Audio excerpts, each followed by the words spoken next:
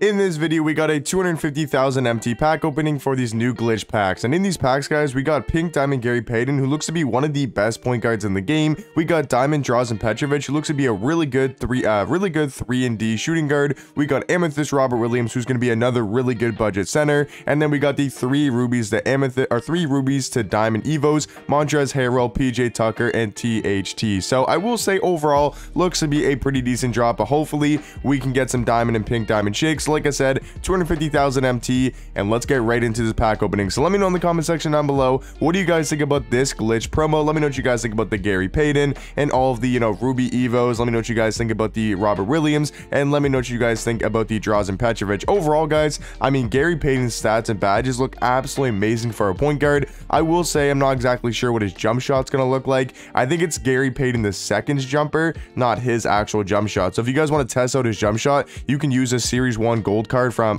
the Gary Payton II. I think he's on the Trailblazers now. I'm pretty sure he's on the Trailblazers, so you can use his jump shot and test out, what Gary Payton's jump shot would look like. But overall, I mean, I think it's going to be a very solid content drop. I mean, I think Drazen Petrovic is going to be another very good shooting guard, and he should be fairly cheap. And then that Amethyst Robert Williams is going to be an amazing budget center. He'll probably only be like 10 to 20,000 MT, maybe even cheaper. And he's going to be a great center or power forward because he's got like an 88 3 ball. He's obviously a great defender, and I think he's glitch dunking wise, so he's going to be a really good finish around the rim. I'm not sure if he's glitch shooting or if he's glitched with the athleticism, because he's got really good strength and really good vertical as well. So overall, I mean, I think there's some good budget players. I think there's some top cards in the game like Gary Payton, who I think is going to be a top 3 point guard I think he's going to be a top 3 point guard in the game, as we finally do get our first ruby from the set, and that is going to be THT. I'm kind of excited to see what the evos look like. Hopefully the evos aren't as bad, and hopefully you don't need as many steals. So far though, we haven't really seen any good shakes. Like, we haven't even seen the Amethyst Robert Williams, so hopefully our packs can change. If you guys are opening packs, let me know what you guys pull in the comment section down below.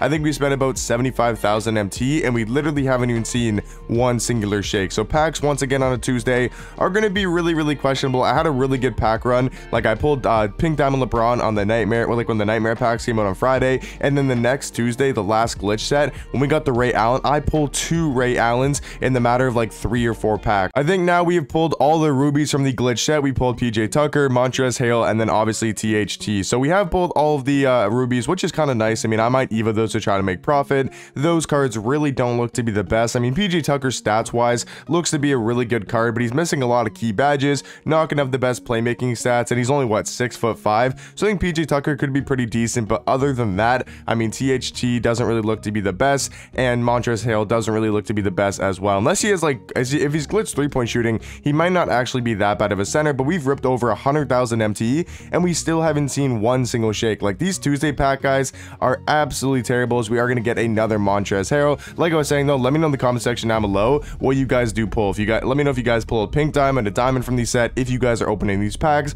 I obviously wouldn't recommend it. I mean, you guys can see from my pack look, like, these packs really aren't worth it. I don't think any packs necessarily are worth opening, but especially Tuesday packs, I feel like usually have terrible odds. Like, the fact that we've ripped this much MT and we haven't even seen one singular shake is kind of disappointing. So hopefully our pack luck can turn around, but we spent, I think, 150,000 MT, and we literally haven't seen one singular shake, not even an Amethyst Robert Williams. So at this point, guys, we are just gonna really need to see that pink diamond shake for Gary Payton. I would love to add Gary Payton to the squad, or sell him and probably make a good amount of MT for him. But I probably end up keeping him on my lineup, because like I said, I think Gary Payton's gonna be an amazing point guard. I think he could possibly be the best point guard in the game. Let me know what you guys think about that as well. Let me know what you guys think about Gary Payton. Do you guys think he's gonna be the best point guard, or maybe top 5, maybe top 3? Let me know your thoughts down below. We have about 4 more packs to go in this pack opening, and man, these packs have just been god awful. Like, the fact that we haven't seen one singular shake,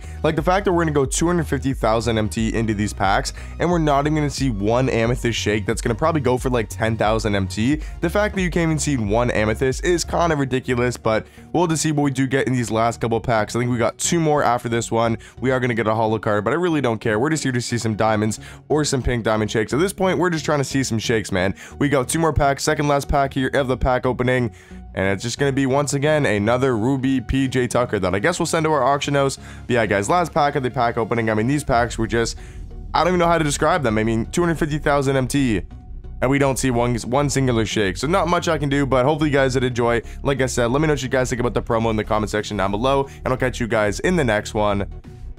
Peace.